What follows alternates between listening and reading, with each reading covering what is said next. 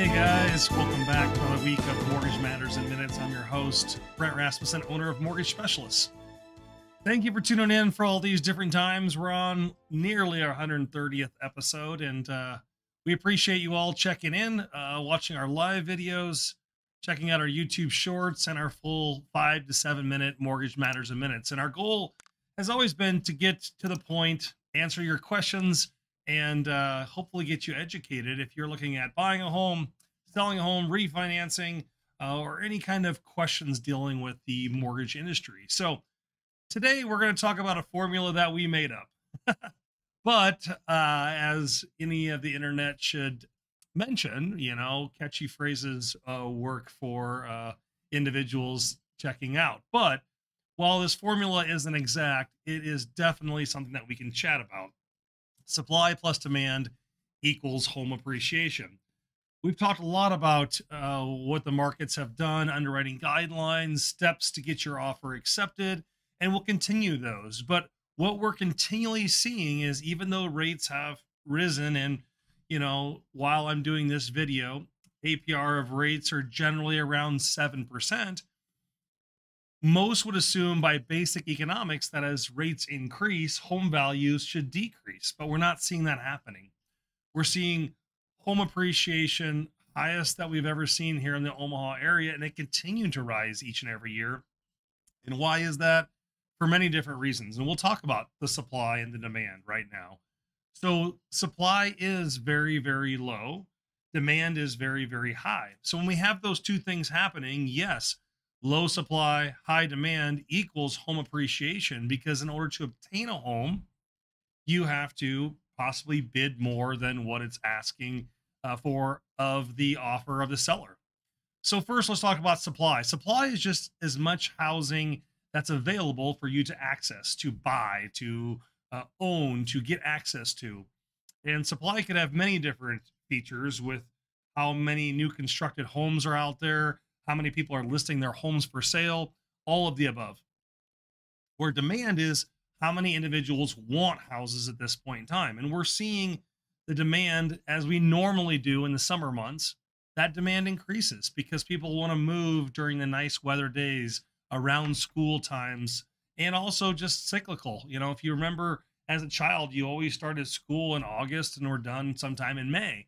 And that continues on when you go to college and when you get your first job, and continues on and on and on in life, that over the summer months, many people move. So demand always is going to increase as time goes on during the summer months. But as we chatted about, if we have low supply, high demand, there's a very high need for housing.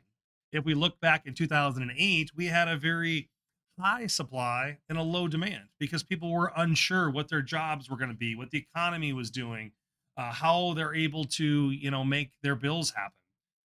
So what we've seen here is kind of a phenomenon in that the fact of when interest rates rise, home values may not come down here in the Omaha area.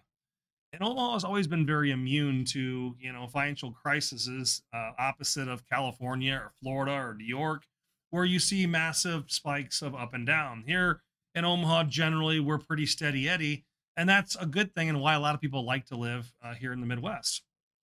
What I can share with you and why we're talking about this is that people have been and are waiting for home prices to come down, and we don't see that happening.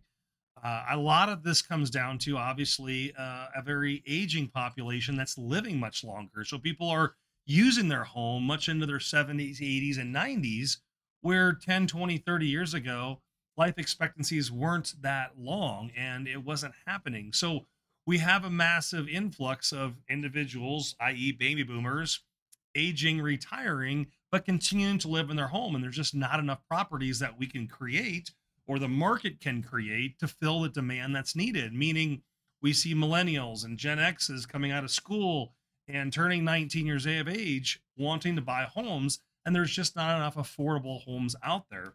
So I see a lot of clients right now putting in offers and asking for things and not getting their offer accepted. While that might be still a great decision for you and your family, I can suggest and tell you from what we're seeing is values keep getting more and more expensive. So even if you are asking for certain things along the way, you might be losing out in the long run because home values and home prices continue to rise. Hopefully, here now the Fed is talking about not increasing interest rates. We might see rates starting to cool here in May of 2024, and hopefully rates start to come back down. But as we've always talked and always shared, as rates come down, there's going to be then more demand because people can afford more and they can buy into more of a house. So, what can we do to solve any of these problems? No one really has a solution at this point in time. Not many can create homes fast enough for the demand that's needed.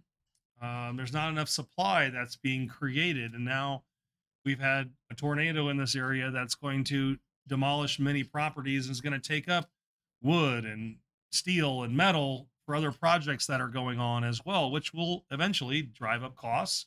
And as costs increase, generally values increase. So, supply plus demand equals appreciation. We've all enjoyed huge appreciation, those of us that have owned property. Similar to when we advise clients or people advise you, like financial advisors, to invest, you don't only invest in a good market or a bad market, you invest consistently and equally over time because you're going to have ups and downs. And that's what I'm suggesting today, is that home appreciation is going to continue to rise. And until you get in as an owner of a property, that home appreciation is going to rise with or without you. And it might as well be with you and not without you. So if there are any tendencies of explanations, we're really just like to educate the buyers of the community. Sellers, obviously, you have a lot of control. So if you have a property to sell and want to buy another one, there are different avenues that you can go through to make it happen. I see a lot of bad advice given out there among all kinds of individuals, friends, family, other people in the real estate industry that, might be telling people to do something certain way or not. But with the market that we're in, understanding the market that you're in and making the decision, the best decision for you and your family. Again, I'm Brent Rasmussen, owner of Mortgage Specialists. We're here anytime, just a phone call away at 402-991-5153, or you can check us out on our website at mtg-specialist.com. Hopefully you enjoyed this video. If you did, subscribe here below. Would love to see you next time, and have a great rest of your week. Mortgage Specialists. Driven, trusted, reliable.